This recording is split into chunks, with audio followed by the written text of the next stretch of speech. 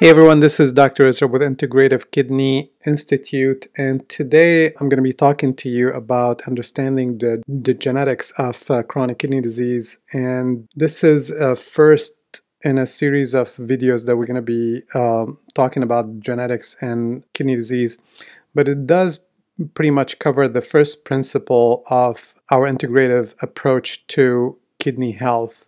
And basically, the first principle is understanding genetics and epigenetics. We have a video about epigenetics in the past, so hopefully you will get back to it, and I will put the link for it here. I do want to also mention that these series of blogs and videos about genetics are sponsored by Natera, so in all transparency here. But these are all based on research and science, so just to make sure that we get this out of the way. So let's do this. So we know that we inherit 23 pairs of chromosomes, 23 from each parent, and these chromosomes contain the genetic codes that we inherit from our parents. And this genetic codes is present in the spiral called DNA, and that forms multiple genes that encode many proteins and structures that help us function and do our biological functions. And it's interesting here that we, as human being, has more than 22,000 genes, while grapes have more than 30,000 genes. And another interesting concept is that we share a lot of our genes with other animals. And in fact, if you compare the genes with cats, for example, we share about 80% of the genes.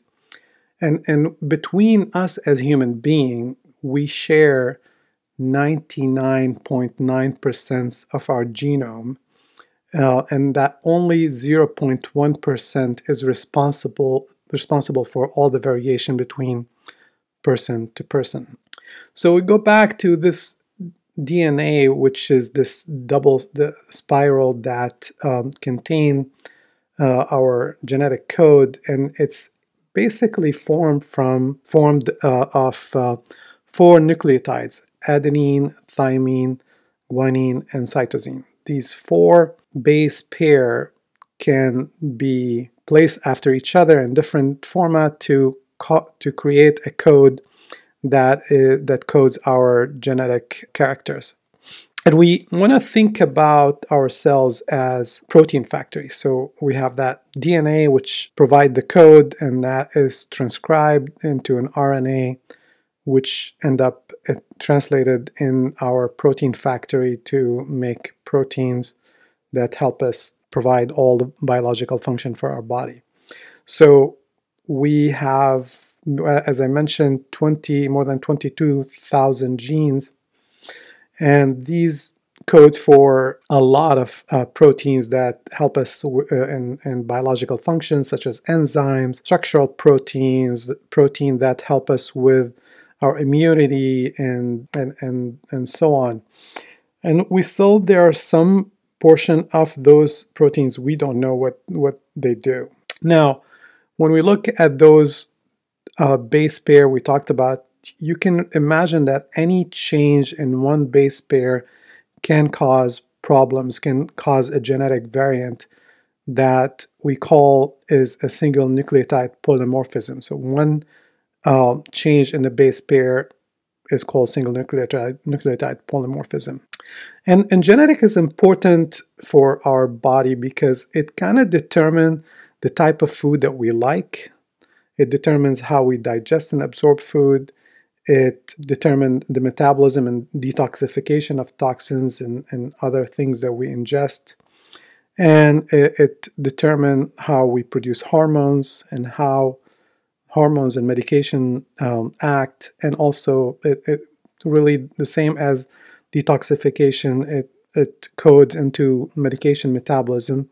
And certainly we'll talk about the genetic diseases that are pure genetic kidney diseases.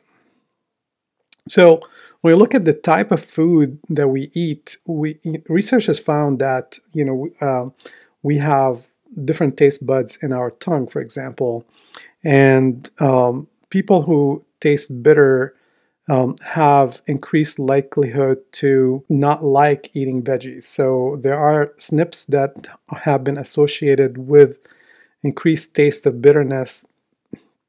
And in this study I'm sharing with you, they found that people who carry the SNPs are likely to eat 200 serving of veggies less per year than people who don't have that SNPs.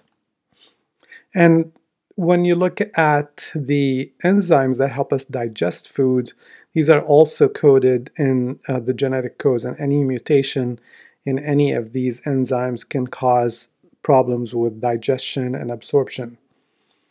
And we talked about the detoxification that goes into phase 1 and phase 2 in the liver, and that requires specific enzymes, and those enzymes can also have genetic mutation that affect the way that we metabolize food and toxins and medications. So if you have a detoxification enzyme, any slight variation in amino acid sequence will cause a polymorphism, and that may increase your capacity to detoxify or decrease your capacity to detoxify. And when we look at medications, now there's this whole new science that is called pharmacogenomics, where some genetic variants or SNPs in the metabolism of certain medications can lead to the medication either being metabolized faster, requiring higher dose of the medication, or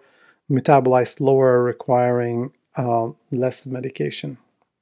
So pharmacogenomics look at how an individual metabolize a medication to determine the dose that he or she will receive. Now, when we talk about genetics specifically of kidney disease, there are specific kidney disease that are full-blown, specifically genetic disease. There's a mutation, we know what the mutation does, and it causes kidney disease such as polycystic kidney disease, Alport syndrome, Fabry's disease. Now, there are mutations or genetic variants that increase the susceptibility, that your chance of having systemic disease like diabetes and lupus. And if you have them, there are some variants that can also increase your risk of having kidney disease from them. There are genetic variants that have been also associated with increased risk of chronic kidney disease in general, such as the UMOD gene mutations and SHRM3 mutations. And again, any variation in the genes that metabolize and eliminate toxins or heavy metals can affect the kidneys in an indirect way by increasing the toxicity of these substances. So in the past, we used to have this clunky way of checking for genetic mutation, genetic variants. So if we suspect that a person have a genetic disorder, you send the patient to have a specific test to look at specific gene mutation. And that used to be the basic of what is so-called Sanger sequencing. But now we have, in the last few years, we entered a new era where there's something called next generation sequencing. And that what it does, it will perform a massive parallel sequencing of millions of fragments of DNA simultaneously. So instead of looking at one gene at a time, you look at a bunch of genes, and we compare the result with well-known genetic variants from the genome-wide association studies, which pretty much looked at the genotype and compared it with the phenotype or the type of kidney disease that manifested in families. And by doing that, we can compare what we found with these results with a simple software. This evaluation can be done by a fraction of the time and require small sample size and low cost. And at the same time, you can look at multiple genes and get fast results. The beauty of this is that now, instead of like looking for the whole genome, we look at something called the exome. And the exome is that part, the 2% part of the genome that really code for proteins. So the other parts of the genome actually do not really, what we call non-coding.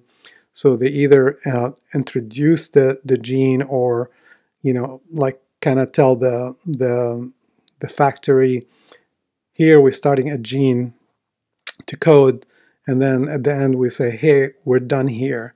So these are non-coding parts of the genome, but the part that is coding to proteins is called the exome.